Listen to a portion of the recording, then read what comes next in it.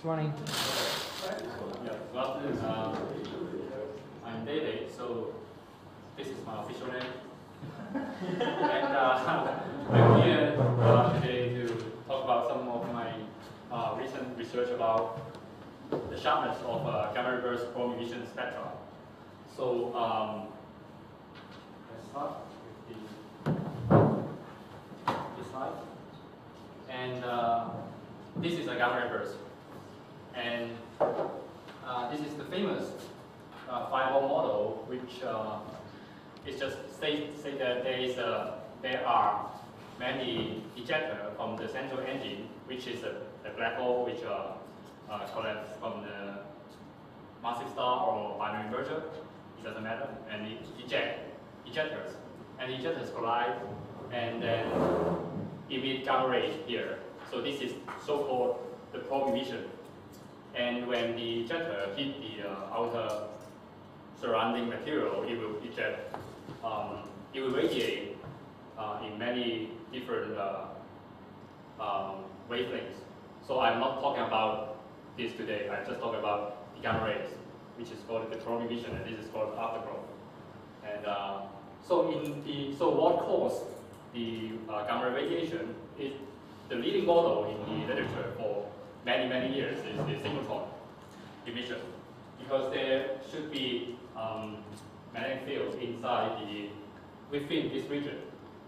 So it's very logical to think that there will be electrons gyros in the through the magnetic field and then radiate through synchrotron emission.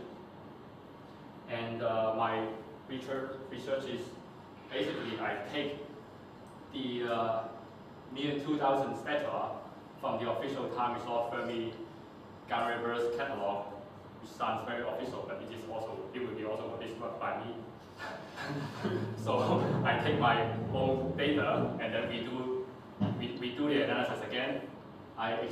But only with those spectra with a special peak. So I will come to this point in a few minutes, and I will fit all the spectra using the catalog best fit models, which I will be publishing in a few months, so that I will fit the models, but I don't refit it in the full energy range like what I do in the catalog. I refit it in a narrower range, just concentrating on the curvature around the peak. So that's what my project is. I want to know the sharpness around the peak, so to compare. So I can compare the sharpness of the peaks of the observed spectra with various physical emission models. So that's the logic of the analysis. And this is one of the 1,800 sample spectra from one burst. What's the x-axis? So so the axes are the normalized axes. So they are dimensionless, but these are normalized from the gamma ray flux space, which is from the Newton field. So these are originally flux against KUV. But so here the peak is located around here. This is the best fit, and the peak is usually around a few hundred KUV. So you can imagine this is a few hundred, for example 300. So this will be 0.1. This will be 30 KUV here. So the whole energy range of Fermi GBM is from about 10 KUV up to 40 MeV. So this is just a narrow energy domain from the. So what did we normalize it to? I normalized the flux by the peak flux. So you see, this is 1. So the peak is always like 1? Yeah. So and this is also 1. The peak position is also 1. So I just take everything to a dimensional space, which is more convenient to compare. So this is a time-resolved spectrum, and these are the actual data points. So you can see from here, around 2 to 3, you start to get all the upper limits here. So which I didn't show here because they are all upper limits. So black line is a model? Yes, the black curve is the model, best fit model. In this case, this is a power law and exponential decay. Sometimes you will have have the famous band function, which is smoothly join the broken power law. And so let's remove the data points for clarity and then concentrate on this curvature here. So this curve is what we call the probe emission spectrum, and we want to know what physical process would create this kind of this kind of shape here. So you can see this is an asymmetric curve with a certain sharpness. It differs from burst to burst and from time to time within one burst. So this is only one single time resolved spectrum. So you can imagine there are many different sharpness and different brightness, different intensity. But now I want to compute this angle here so that I can compare the different physical models. For example, the black body. So you have the standard black body model Planck function, and then you can put it also inside this normalized space to compare this angle. So actually, this is indeed quite sharp because this is in log space. If you plug in linear space, you will see this is a very sharp peak. And we consider two very simple physical processes, which is the black body emission and the synchrotron emission from a Maxwellian distributed electrons. So this is the sharpest synchrotron model you can get in a physical case, right? Because you don't have a single electron in reality. You have a bunch of electrons emitting, and this we assume all the electrons are at the same temperature and radiating at the and we are directly looking at the same direction as the Lorentz boost. So this is the sharpest case we can get for the synchrotron in reality. So you can actually see that the scales are same here. So you can directly actually compare immediately the Maxwellian maybe a little bit too broad for this observed spectrum, while the black body is too narrow. So we just put it together, and you can see the fact that if you add up a circle spectrum, you cannot get a narrower spectrum, right? Because you always add up, you cannot subtract. So if you add up different temperature Maxwellian populated synchrotron spectrum, you will just get a even wider spectrum here. And the observed spectrum is the black curve, which is already too narrow for this single temperature Maxwellian synchrotron function. So that what it shows here is that we can add up different temperature black bodies to create this observed spectrum, but not adding up different temperatures Maxwellian synchrotrons to get the observed spectrum. So what would be the temperature? What would be the temperature? Well, this is it depends on different spectrum. But what is the range? I don't know, but the peak is around 300 keV. What? So 300 keV, Okay. the peak. So the temperature is about a few hundred or 100 something. Yeah. So kT would be 100 of the order of 100 keV. Just to reproduce the peak. And so this is actual evolution of spectrum from a single burst. So we evolve from the top left-hand corner to the bottom right corner. So the green line is again the Maxwellian. The black line is the black curve is the best fit model, and these are the data points. The red is just the black body for comparison. So you can see the black curve So because the red and the green curve do not evolve, right? Because it's just the same prediction from the theory. So you can see if you look carefully of the black curve at the data points, it evolves. It becomes wider with time. It evolves with time. But in all these cases, it is inconsistent with a single temperature Maxwellian synchrotron. This is very clear from this plot. And I did not just do this analysis for one burst. I do it for all the bursts in the catalog. Which I do it in the I do it for all the bursts in the catalog, time resolved catalog, for all the spectrum with the peak, right? Because some spectrum is just a single power law without peak, or some spectrum is just a double power law, broken power law, but it's still rising. So maybe the peak is out of the observing window. So in those cases, there is no peak to compare. So I just drop those. And these are all the spectra with a peak. And these are different models. The quantized is just the power law plus exponential decay. And this is a dimension and spoofy power law, basically the same. They're just shown the spoofy drawn the broken power law, but with a little bit different shape. And this is the overall, the black histogram overall. And I placed 3 vertical lines here. The dotted line is the black body limit.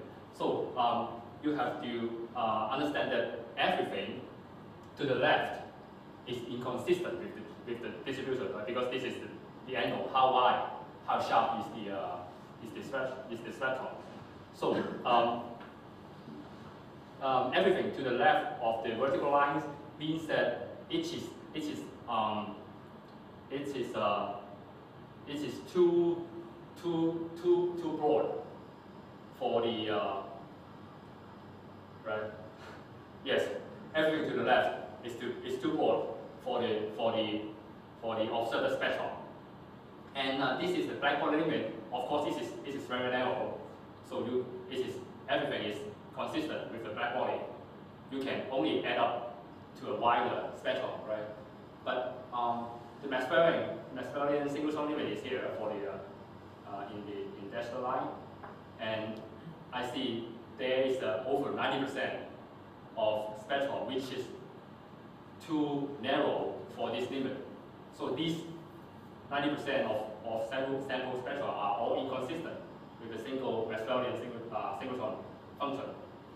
And I also place this solid line here, which is the single electron synchrotron limit, which is just if you have a bunch of these single electron synchrotron, then they will add up to the Maxwellian synchrotron if they have the same temperature. Or they add up to a bunch of electrons, and if they have the same Lorentz factor, you will see this line. And in the reality, there would be there will not be one single temperature in the ejectors, right? So in the reality, we would even see the vertical lines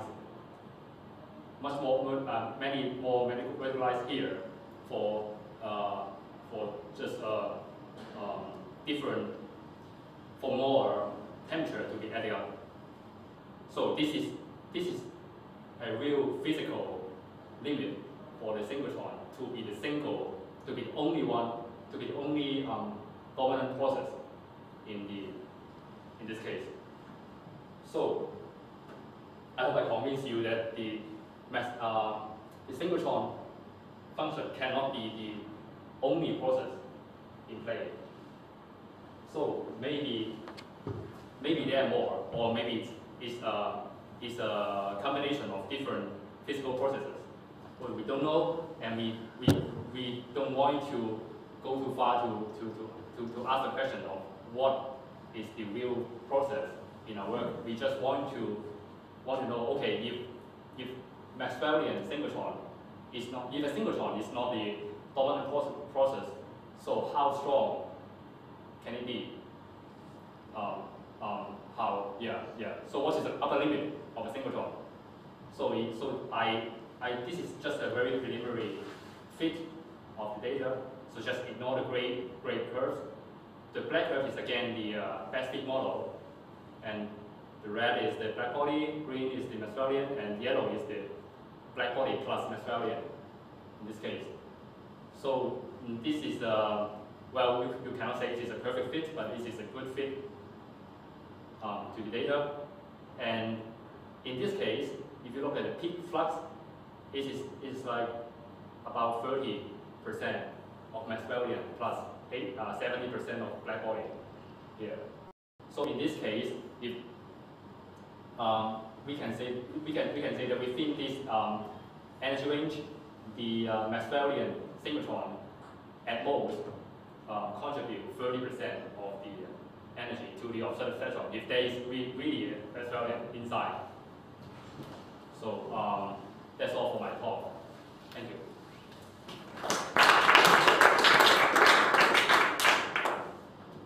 Questions? I understand how synchrotron can be physically motivated because there's side energy electrons. Yeah. But in case of black body, don't you need a high optical depth to thermalize? Yes. Yes. Do you get such an optical depth then? In some theory, yeah. It is very. So I do not claim that we can have a perfect theory for how the gamma ray bursts emit in black body. But I just put a black body here to show that this could be a different black body adding up. But if it is really a black body, I don't know. I still don't know how the black body comes up. So there's no because there's always a bunch of theories. So there's no yes you can be also reproducing a sharp angle. I actually don't know. That's why I said it's a maximum percentage. Yeah, I understand. We can put limit on the synchrotron because it's broader. Then I guess there must be also some other processes that can have a sharp angle. Yes. This is just two sample physical process I chose. So I understand that you have some sort of shock process going on there. Why haven't you tested Bremsstrahlung? In theory, everything is possible. Oh yeah, just wondering what was like. I mean, you try. I mean, it's very interesting to compare those two, but I was wondering how actually that would Bremsstrahlung spectrum would look like. It would be also broader than power black body, but I don't know how it would compare to the synchrotron spectrum actually. But I mean, it's clearly, I don't know exactly how the physics in GRB work, but there must be some shocks happening anyway which thermalize your... Yes, the theory is there's an internal shock within the... Okay, the theory is you have shocks here, because when each other collide, you have shocks, and the shocks will energize the electrons, and then if you believe the synchrotron theory, then you will say that there is a big magnetic field here, and the electrons are accelerated, and then they will gyro through the magnetic field and then radiate the energy out. And this is what we observe as the gamma ray. This is the theory.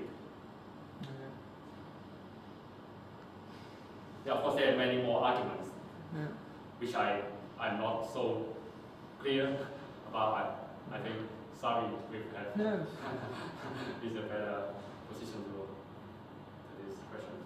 Yeah, I don't know. Honestly, I don't know.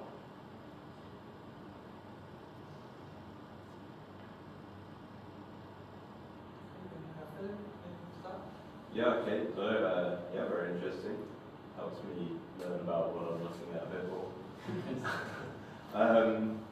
Maybe could start from the beginning, maybe just an extra sentence or so, just on what gamma ray bursts, so what the progenitors might be, or just a very vague introduction of what we see. They happen once a day-ish.